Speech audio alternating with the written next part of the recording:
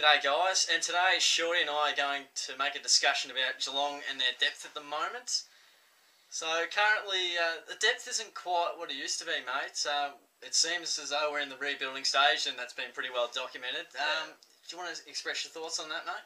Yeah, well, back in 2007, obviously, our depth was as good as anybody's, really, and you know, we've tried to sort of blood those young guys as well as playing in finals, which we've done really well, but sort of now's the point where it's starting to show a little bit, and especially against the top sides like Port Adelaide and Fremantle and Sydney, really, it's been shown up that it's just not quite there, and often a mark of, you know, a Premier side is that bottom six of the 22. You can really get a gauge of the strength there, and at the moment, you know, you've still got Stringer, Buse, Smets, even Blitzars maybe, Sheringham at times. It's not, you know, they're not guys who are going to win you games, and they're not probably regular fixtures in a whole lot of top sides. So I think that's probably where we're at. Like, a few guys coming through in that. Darcy Lang looks really good in the reserves, Brad Hartman, Jared Jansen and Jake Koldashny, but it is an interesting point in Geelong's development, because it's sort of that transition from, you know, all those premiership stars starting to retire and fade away, and can we blood the next ones through to not totally bottom out and then make finals. So it's an interesting stage, but I know you wanted to have a look at one of the parts on the ground that probably is suffering from that the most. Yeah, well, the back six I think is pretty concerning. I mean, it's relatively old. We've got probably Harry Taylor is one of our sort of younger blokes in there, and I think he's around 26, 27. Yeah. We've got Corey Enright, he's about 33, who's arguably one of the best small defenders who ever played the game. We've got Tom Lonergan, who's pretty much 30. I think he might be close to 31 as well. Yeah. Not to mention Andrew Mackey's 30 as well. So, I mean, it's a pretty experienced back line. But I'm glad we got rid of Josh Hunt to sort of get Guthrie and a few other guys through. But, yeah, no, I find it a bit of a concern, thinking who's going to replace Tom Lonergan, who's going to replace Mackey, because they'll probably retire around the same stage, I think. Definitely.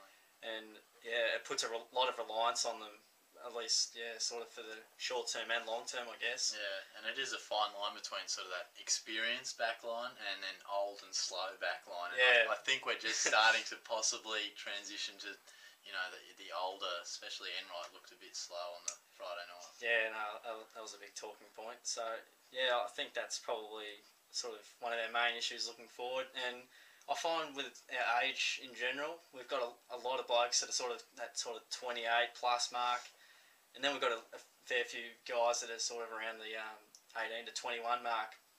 But with that 23, sort of 22 to 27 mark, there's not that many players. Yeah, it's a really good point actually, because it is quite a gap between that.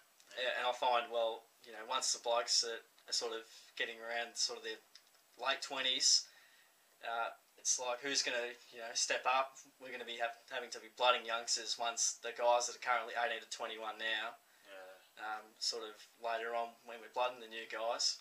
So it's maybe a bit of a concern, and obviously we're transitioning, but it's going to be an interesting few years for the Cats. Yeah, well, like, I think you can see it coming through with the midfield. Like, obviously Sal would be around forever and playing great footy, but Hall and Smith starting to come through. Guthrie's really made the step. Duncan made the step, and Christensen, we know's a gun. So the midfield's starting to look good, but I think even we've suffered a bit with obviously Vardy and Menzel, two of our such exciting players. They've got these injuries, and we don't even know if they'll ever quite come back. But yeah, it's an interesting point in time.